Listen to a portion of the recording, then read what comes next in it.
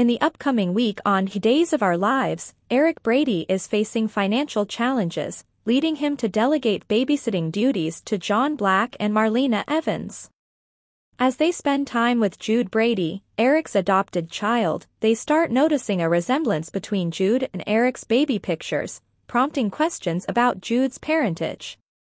Given Nicole's past accusations and tampered DNA tests, John and Marlena, with their investigative skills, might unravel the truth behind Jude's origins. Stay tuned for potential paternity revelations and ensuing drama. Meanwhile, other events in Salem include Julie uncovering Chanel's disappearance in the snowstorm, leading Johnny to search for her while Paulina grows increasingly worried. E.J. DiMera faces public scrutiny and sibling rivalry with Stefan, whose legal maneuverings put E.J.'s reputation on the line. As alliances shift and secrets threaten to unravel, Salem's residents find themselves entangled in personal and legal battles that could reshape their futures. The show also explores interpersonal dynamics, such as Johnny and Chanel's newlywed bliss interrupted by unexpected challenges, and Nicole's struggles with family and regret. With tensions rising and relationships tested, viewers can expect twists and turns in this week's episodes of Days of Our Lives. Welcome to a Pastime shows, where the drama unfolds and the stories captivate. Join us as we delve into the intriguing world of Days of Our Lives, revealing the untold tales and hidden truths behind the headlines. Days of Our Lives, Eric's infant picture indicates Jude is the father. John and Marlena see a strange resemblance? According to spoilers for Days of Our Lives, Eric Brady will assign John Black and Marlena Evans to watch the kids during the week of April 15th to 19th. Eric will delegate some of the management to John and Marlena for the time being, as he has a lot on his plate with regards to resolving his financial troubles with Sloan Peterson Brady. Naturally, spoilers for Days indicate that Marlena and John will be content to spend a little more time together with Jude Brady. It's crucial to remember that there's a significant likelihood the townhouse will be the location of this babysitting session. It's also important to think about why it's a significant Days spoiler that John and Marlena are watching Jude. What will happen with Jude this afternoon or tonight that will make it more than just a time for family time? Jude is definitely beginning to get more unique features and look less like a generic baby now that he is a little older. Since they haven't cast a real child yet, Days of Our Lives viewers aren't truly seeing this, but the idea about the characters swooning over Jude when he's wrapped up or in his play yard still holds true. Days spoilers indicate that Marlena and John will have hours to get a close-up view at Jude, thus Marlena may decide to pull out Eric's childhood photos as a result. What happens if John and Marlena see an eerie resemblance between Jude and one of Eric's old baby pictures? Given that Jude is adopted, it might be something that seems really unsettling. John and Marlena might initially dismiss it as coincidence, but it might cause them to start having some persistent questions. This is especially true because John works as a private investigator and is skilled at spotting oddities like this. Eventually, Marlena and John would remember that Sloan had been accused by Nicole DiMera of robbing her of her own baby child. John and Marlena may, of course, also recall Nicole's DNA test and how easily such are tampered with in Salem. To prove that Sloan wasn't responsible for a baby theft, E.J. DiMera's DNA was compared to Jude's since it was thought that DiMera was Nicole's child's father. Could John and Marlena begin piecing together the puzzle pieces if they discover Jude bears a striking resemblance to Eric as a baby? Could it ultimately result in a different DNA test and proof that Jude is Eric and Nicole's child? Spoilers for Days of Our Lives state that the truth will eventually surface. So stay tuned for updates on any shocking paternity news as well as additional forecasts of the ensuing mayhem. Days of Our Lives April 16th, a Tuesday. Paulina is duped by Johnny, Julie reveals Chanel's cover-up, and Stefan triumphs over E.J. According to Tuesday, April 16th spoilers for Days of Our Lives, Ava Vitale will want assistance packing up her possessions at Trip Johnson and Wendy Shin's house. Harris Michaels will gladly assist, having granted Ava permission to move in with him. Naturally, now that Clyde Weston is pressuring Ava to get Gil Carter's black book out of the bistro, she will be very worried. While they transport all of Ava's belongings, Harris will console her and possibly divert her attention. According to teasers for other days, Johnny DiMera and Julie Williams will get more and more anxious about Chanel DiMera, who got lost in the snow. Johnny will opt to go looking for Chanel, as least as best he can given the current blizzard, because there won't be a way to get in touch with her because she left her phone behind at the cabin. But before Johnny begins his pursuit for Chanel, he has a call from Paulina Price. Johnny will come up with a fake reason why she can't answer the phone once he picks it up. Johnny may behave as though Chanel is the restroom or anything like. In any event, Paulina will only keep phoning, so it will only be a temporary solution. The next time Paulina calls, Julie will take her call while Johnny goes in search of Chanel. According to teasers for days, Julie will confess that Chanel has vanished, and Paulina will get extremely alarmed about the danger her daughter is in. Johnny will return to the phone and attempt to reassure her after failing to locate Chanel. Though, deep down, Johnny will be scared sick, he will swear he will find Chanel no matter what.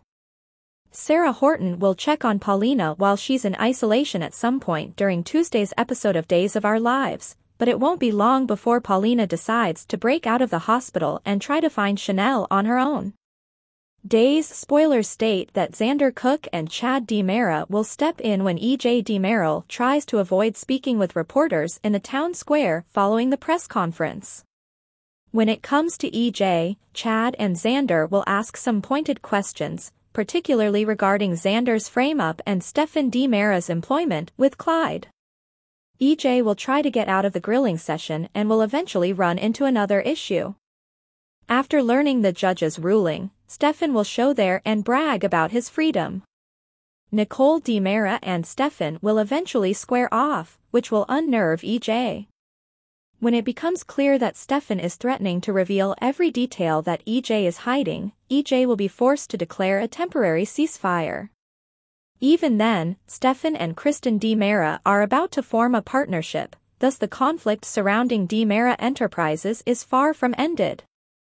According to teasers for Days of Our Lives, E.J. may be receiving some unsettling news. Stay in for more updates on all the mayhem. After E.J. attempts to eject Stefan, Johnny and Julie realize that something is seriously wrong at the cabin. Today on Days of Our Lives, Johnny and Chanel venture outside into the snow, Holly attempts to make peace, and E.J. tries to throw Stefan's hearing. When Days of Our Lives opens, we see a scene of Smith Island covered in snow. Johnny and Chanel wake up on the couch in the Horton cabin, and he tells his new bride that it's National Take a Wild Guess Day, followed by Get Naked in a Cabin Day, and Kiss Your Husband Day. However, Julie storms in and quickly leaves in terror as they get to work. Julie tries to escape over breakfast, but the newlyweds inform her they're stuck inside due to snowfall. But April is here. Julie shouts.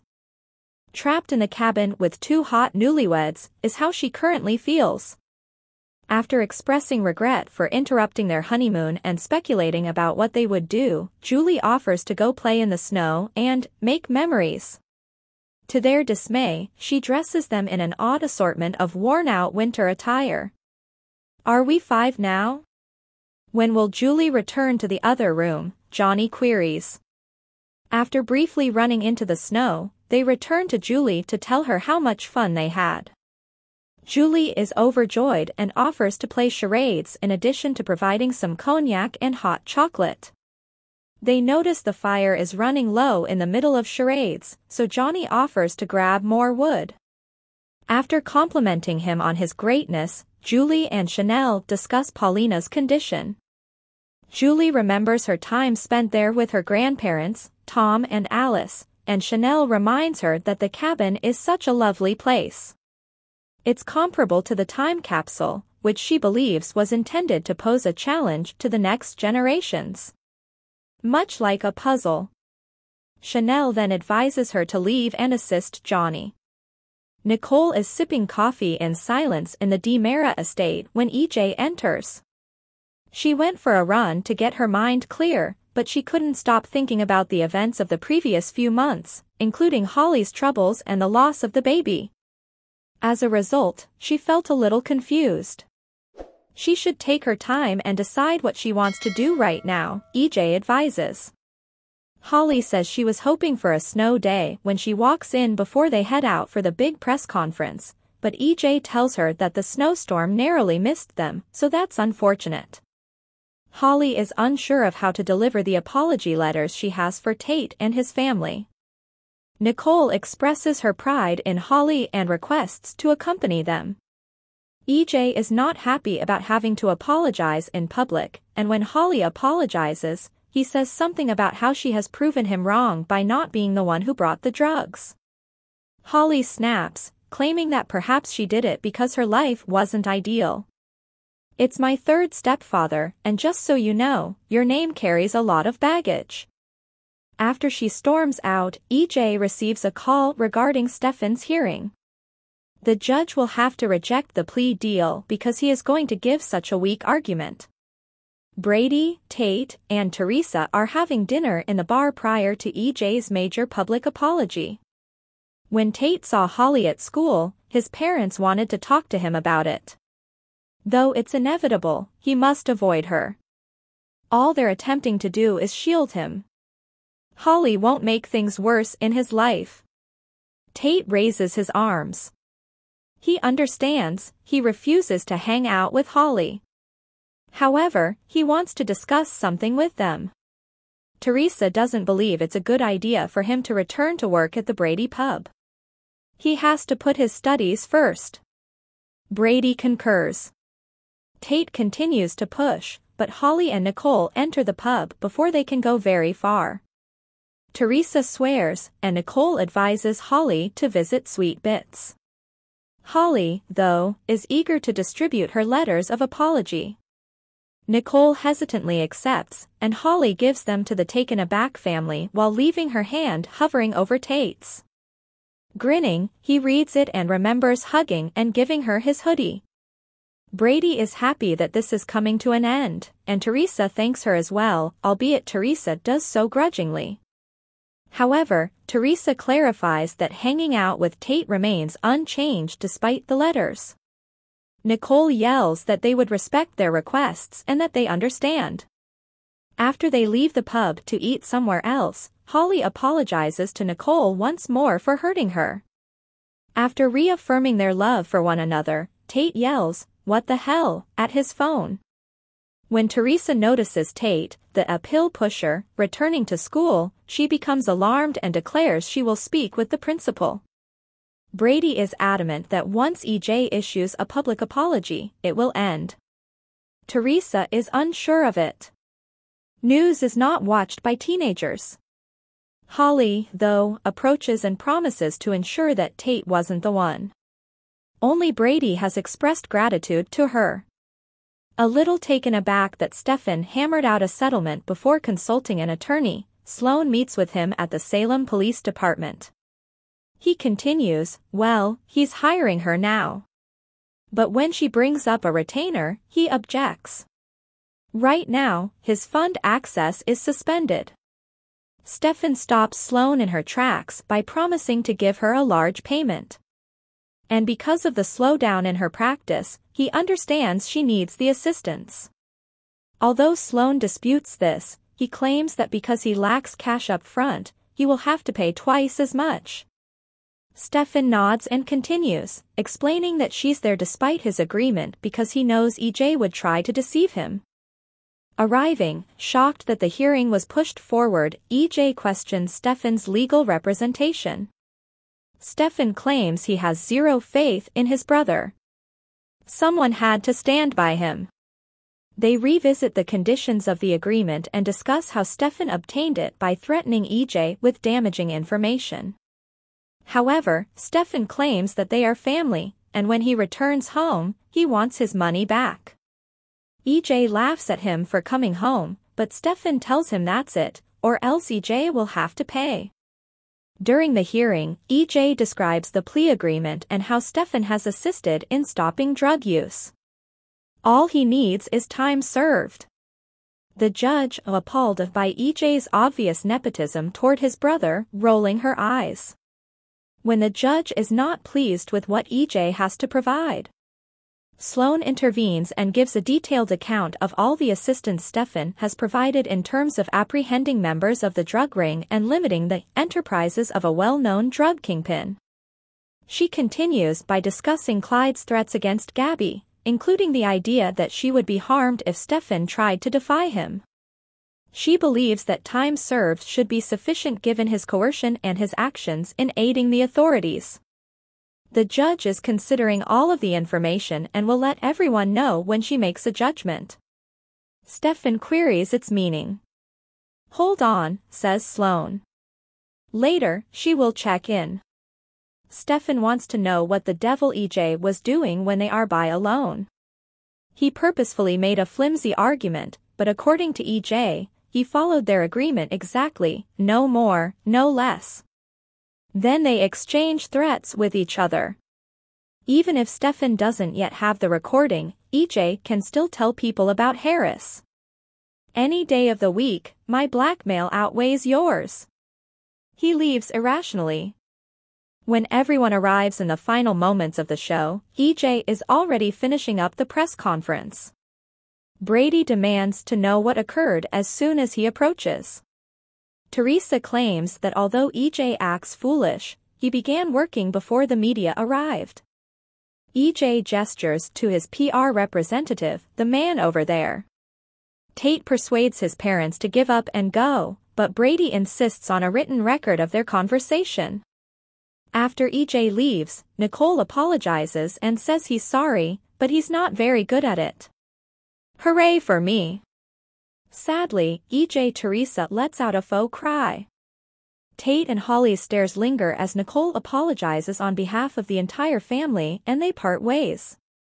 Julie wonders where the kids are while she works on crossword puzzles by herself in the cabin.